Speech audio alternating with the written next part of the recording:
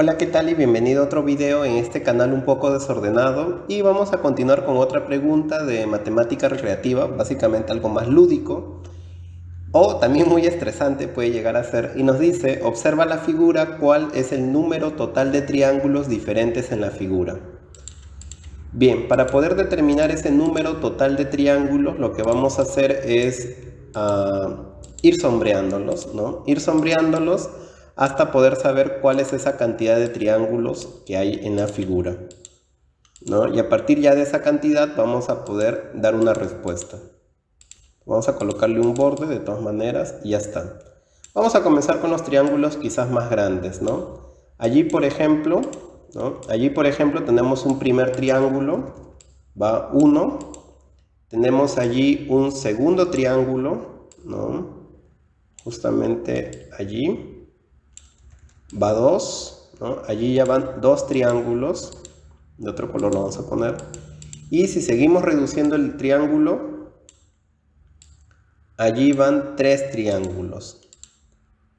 Van 3.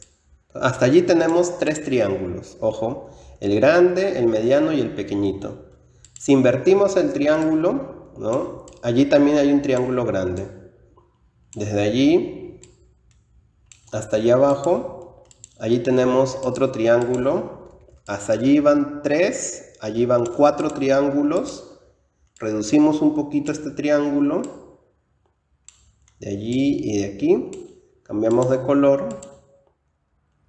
Y amarillo, por ejemplo. Y allí va otro triángulo. Entonces aquí arriba iba 1, 2, 3, 4, 5. Hasta allí van 5 triángulos. Las esquinitas también son triángulos, ¿no? Si nos damos cuenta, estas pequeñas esquinas también son triángulos. Entonces la vamos a ir sombreando. Por ejemplo, allí tenemos un triángulo. Vamos a girar bonito. Allí hasta allí. Bien, allí tenemos un triángulo, por ejemplo, adicional. Entonces, una esquina. Aquí van 3, 5, 6. Aquí hay otra esquinita. Giramos también,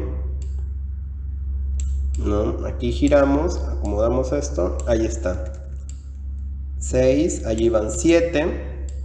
Esta esquina ya la hemos considerado, está aquí. Esa esquina ya está. Pero esta esquina de aquí no. Allí va otra esquina. Y aquí va otra esquina. Esta está aquí, la borramos. Y aquí hay otra esquina, ¿no? Acomodamos un poquito, ahí está, y para abajo, ya está, y tenemos otra esquina.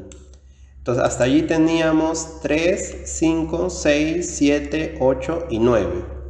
Entonces como ya tenemos 9, obviamente 8 no podría ser la respuesta, ¿no? Entonces ya una alternativa menos, porque hemos encontrado hasta ahora 9 triángulos, entonces 8 no puede ser. Bien, ¿habrá algún otro triángulo que podamos formar?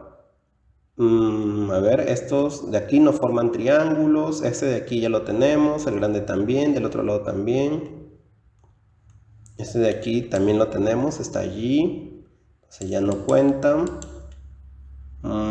Bien, al parecer esos son todos los triángulos que podemos formar.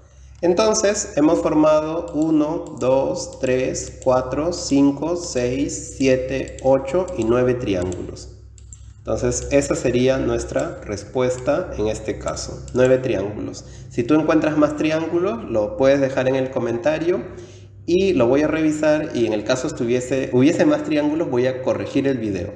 Pero yo he podido encontrar solamente 9, ¿no? A lo que mis ojos cansados ven, hay solamente 9 triángulos. Bien, espero que la pregunta y el video te hayan parecido interesantes y además divertidos. Que sigas visitando el canal y que nos veamos en una próxima oportunidad. Chao, chao.